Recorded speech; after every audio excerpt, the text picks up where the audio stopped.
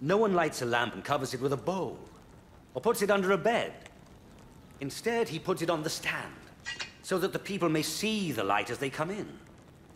Whatever is hidden away will be brought out in the open, and whatever is covered up will be found and brought to light.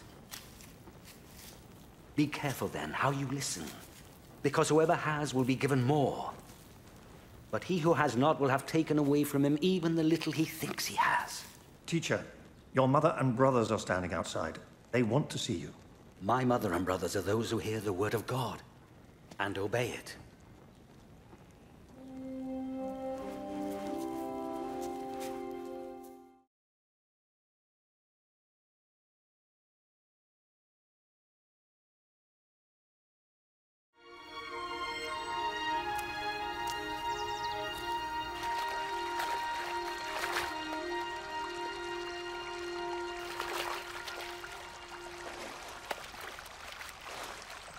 Teach us to pray, just as John taught his disciples. When you pray, say, Our Father in heaven, holy be your name. Your kingdom come. Your will be done on earth as it is in heaven. Give us day by day our daily bread. And forgive us our sins, for we also forgive those who sin against us.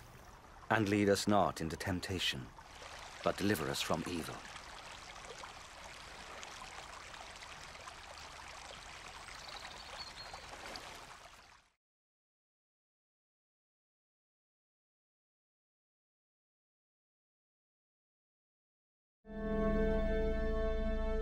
Then something amazing happened to two of the disciples. They excitedly came back to the others. The Lord is risen indeed.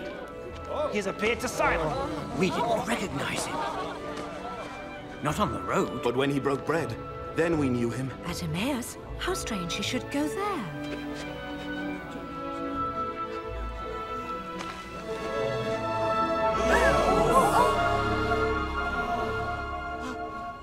Peace be with you.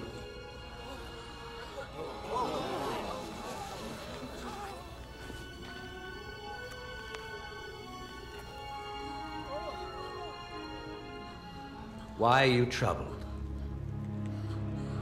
Why are these doubts coming up in your minds? Look at my hands and my feet, and see that it is I myself. Feel me and you will know. For a spirit has not flesh and bones, as you see I have. These are the very things I spoke to you about while I was still with you. That everything written about me in the law of Moses and the writings of the prophets and the Psalms had to come true. This is what is written. The Messiah must suffer and rise from the dead on the third day.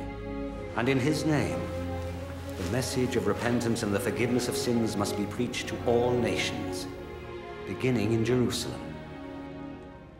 You are witnesses of these things. I myself will send you the one my Father has promised. But you must wait in the city until the power from above comes down upon you.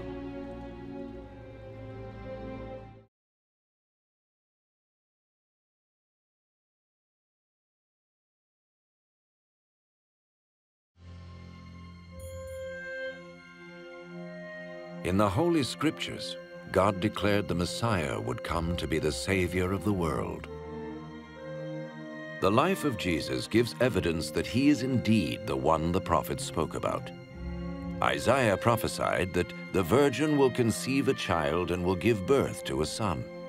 Centuries later, the birth of Jesus was the fulfillment of that prophecy.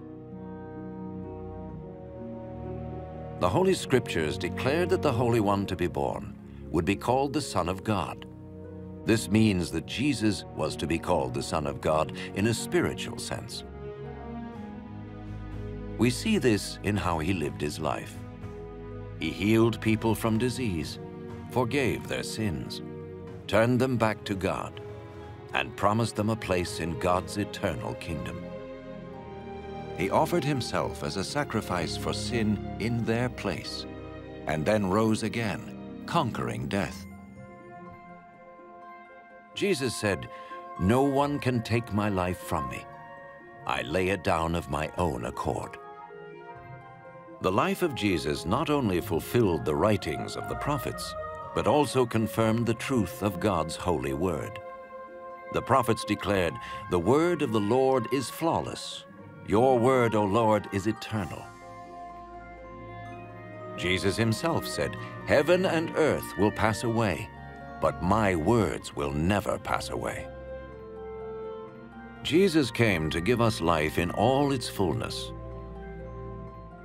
But when man disobeyed God in the Garden of Eden, he chose to go his own way, and his actions separated him from the Creator. The Holy Scriptures declare that all have sinned, and the payment for sin is death. This means a spiritual death, eternal separation from God. But just as God provided a ram to die in place of Abraham's son, so he sent Jesus the Messiah to die in our place. His life, death, and resurrection restored the relationship between God and all those who put their trust in him.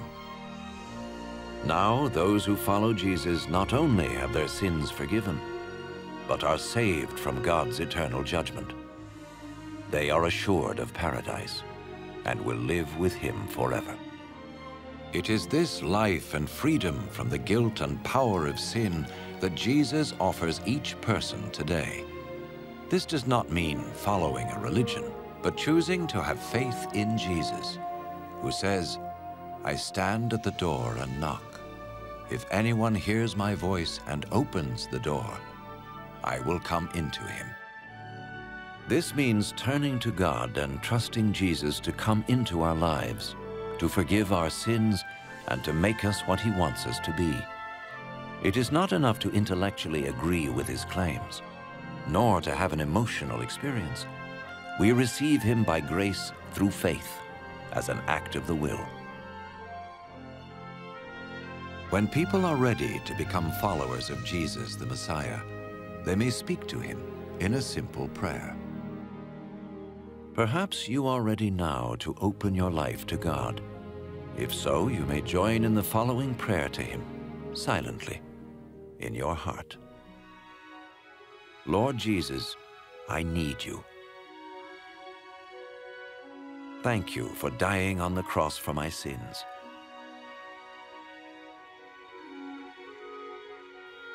I confess and repent of my sins.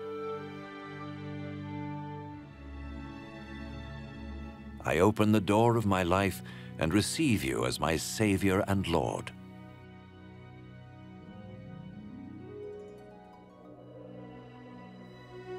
Thank you for forgiving my sins and giving me eternal life.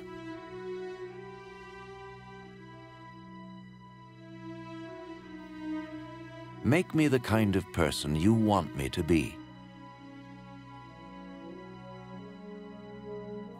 as I become one of your followers.